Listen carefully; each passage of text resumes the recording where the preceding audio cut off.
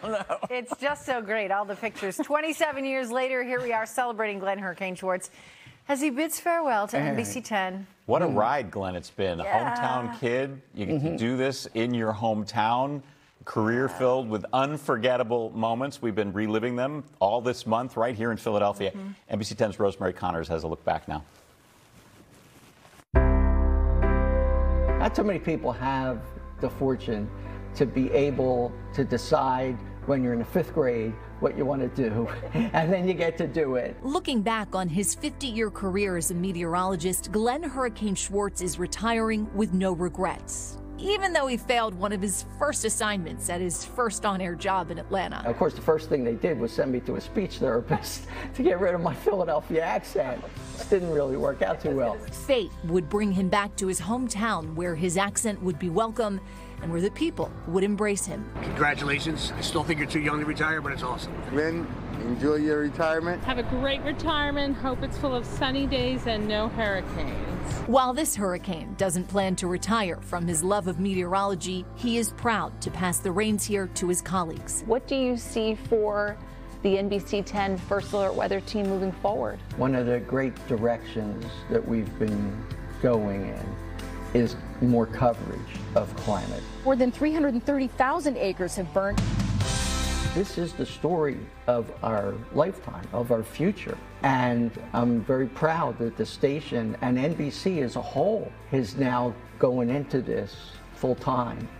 And that gives me a lot of reassurance. He is also reassured by the next generation, many whom he has helped to inspire. I cannot believe I grew up watching you, and you are the reason why I do the weather on television. You came to my school in 8th grade at Penndale Middle School in Lansdale, Pennsylvania. I'll never forget that moment that I was hooked. While Glenn tells me his career path was rough at times, with jobs lost and plenty of moves along the way, it was all worth it to end up here at NBC10 for nearly 3 decades. More than a dream come true. I never could have dreamed that I would be in a position like this.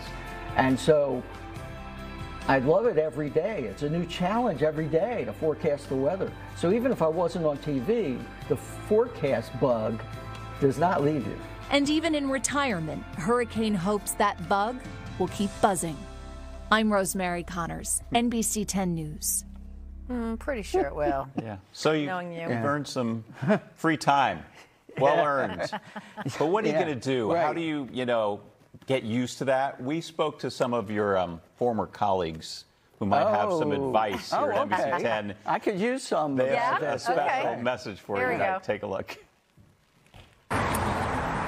We did the forecast. Really? Exactly That's the how way. we did the forecast. Would you call every day with a fresh forecast once you retire?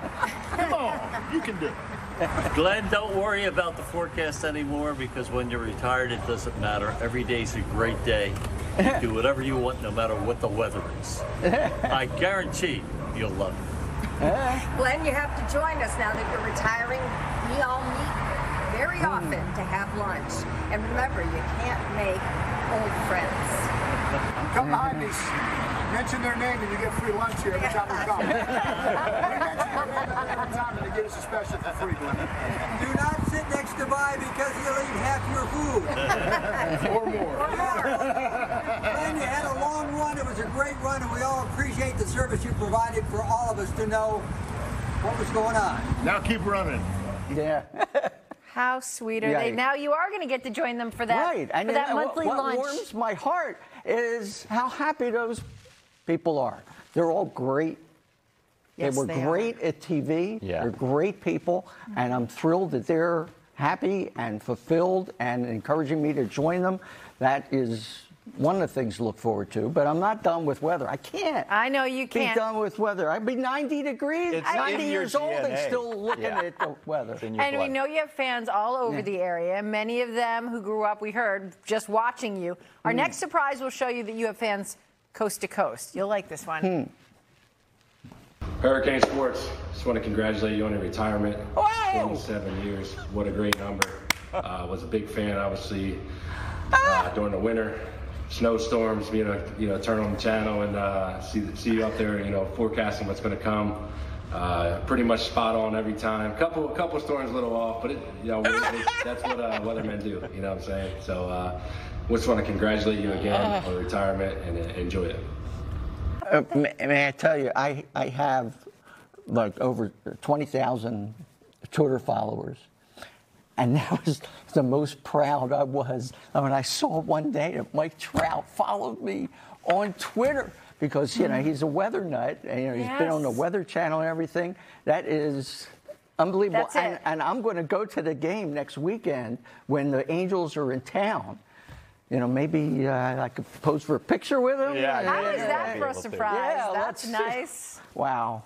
You like that one? And yeah. The only thing better is if he played for the Phillies. We were trying. I know. We were trying a few years ago, and I would have loved that, and you all would have loved that, because that's a center fielder. That's the center fielder. All right, we've got nice weather. I'm still shaking. You're verklempt. Yeah, and beautiful day at the beach. You can see the waves. And it's much cooler there, low 60s, while it's in the mid 70s in Philadelphia. In case you didn't hear about this before, the Eagles gave me this for 27 years, so that's why I'm wearing number 27. Anyway, there's some clouds that are going to be moving this way. This upper air low in the middle of the country, this is going to cause some problems. It'll trigger some potential severe thunderstorms on Friday afternoon and be too slow to move out to clear us out for Saturday, the way it looks. Nothing more than an isolated shower or two during the day tomorrow. And then on Friday, we're dry in the morning. Drive to the shore in the morning if you can, because look what happens later in the day. That's when the storms come in, potentially strong gusty winds. Tomorrow's a good day to travel, too. Just cloudy skies, near 70 degrees. And Saturday, here come some showers. That's the Friday storms. And here comes the Saturday. Now, it's not a washout, but we do expect some showers or storms to develop during Saturday afternoon. But eventually, that system moves out. And Sunday and Monday are looking good. Rain chances tomorrow are not zero, but they're pretty low. And then they really increase for Friday, still fairly significant for Saturday, but really drop on Sunday. So as the rain chances drop, the temperature goes up. The worst weather looks to be Friday afternoon and night.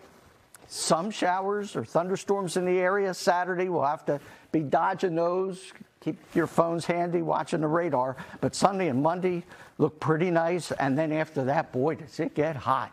3 days in the mid-90s.